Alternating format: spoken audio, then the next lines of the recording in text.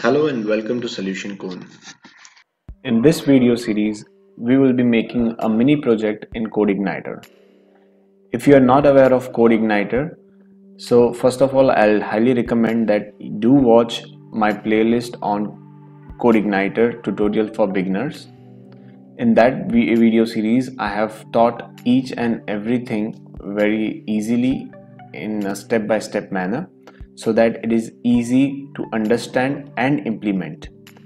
In this video series, we will be going in little advanced in CodeIgniter, as we already know the basic structure of CodeIgniter. So we are going to implement it on a mini project which we'll be making. In this series, we will be making a mini project on blog management system. So you might have seen that each and every website nowadays has a blog section where the admin or the backend users start posting some articles and it will appear in the front end. So that is going to be a dynamic blog management system where we will be having two users in this project. So one is a user's flow, which would be a normal user coming to a website which we are going to make. So that user will see two views. One would be the multiple articles listed in a grid view format, and when the user clicks on any one of the articles, that article will open as a single article. So this is the flow for the users, for the user flow. The second flow is for the admin. So in the admin flow, first of all, we will implement the login management system. We will see how the login system will work. The sessions are going to work properly. Accordingly, we will make some dashboard for the admin in order to add a blog or view blog previously added, or the edit a blog if they want to edit any one of the blog. We will have that facility also. We will give admin a facility to delete a blog. So whatever changes we do here, a normal user coming to the website will see the updated content on that particular site. So basically this is our mini project, and for this project we will be using CodeIgniter MVC framework. So we will be using the latest version 3.1.11. so this is the latest stable version, so we will use this version to develop our system. The second thing is for the front end part of the backend panel as well as the users flow, we would be using the most powerful framework for developing the front end as Bootstrap. So we will be going with Bootstrap. So the advantages of using Bootstrap I've already mentioned, and I have already have videos on Bootstrap in my channel. So I'll encourage you to please go on and check all these videos on my channel so that you will have a great knowledge about the front-end framework. The reason why we use Bootstrap basically is to make the responsive websites. So that's the reason we use Bootstrap for this project. So we will not majorly focus on the UI part, as this mini project will be more over focusing on the functionalities and the flow of the MVC framework rather than giving more importance to the front end part. Just we will make the simple structure in the view parts, and accordingly we will go ahead with the functionality of MVC and the flow, how the data flows in MVC. We'll focus majorly on that aspects rather than focusing on the UI.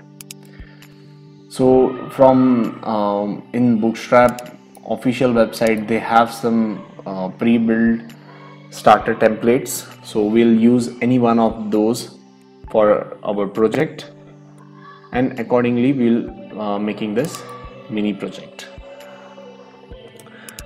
So let's start with the development of this mini project. So first of all, let's click on download CodeIgniter. So it is getting downloaded. So I'm starting it from scratch so that those who have missed watching my previous series will also understand few points, but I'll highly recommend again that you should watch that series. Just a second, I'll just show it here in the playlist itself. I have that series, CodeIgniter tutorials for beginners, step by step. So here I have shown all the videos, all the important videos basically, that how the structure, directory structures and everything is mentioned here. So this is the prerequisite thing which everyone should know before making a mini project. This is getting downloaded. Yeah, it is downloaded. I'm just cutting it. I have my XAMPP installed and running. So in XAMPP folder in htdocs, I'll make a folder called mini blog. Okay, and here I will extract my CodeIgniter. Okay, let me take all this main content outside and I will just remove these two things which I have downloaded and extracted. So this is the basic structure, directory structure.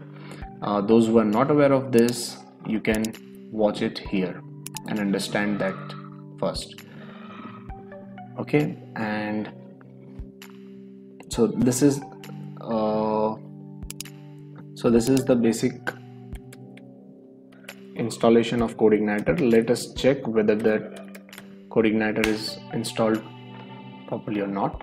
Yeah, so you can see the welcome controller is already called here and the view is loaded properly. So I can say that the CodeIgniter is properly installed on this folder. So we will end this video here. So in the next video we will be making the database of the mini project and all the view files, and then we will start about the coding aspects in the next video. So thank you for watching, guys. Please stay tuned with the next video. We will be making the database and we'll start with the mini project. Hope you like the video and efforts involved in making this video series.